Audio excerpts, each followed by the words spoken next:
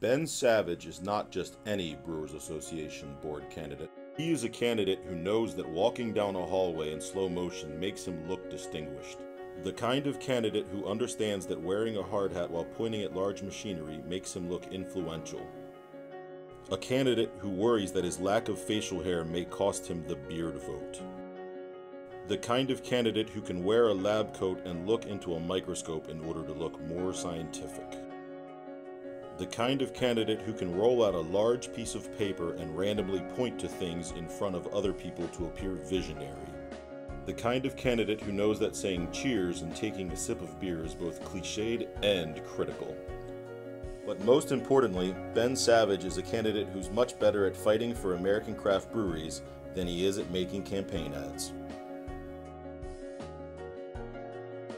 I am Ben Savage, and I definitely did not approve this message.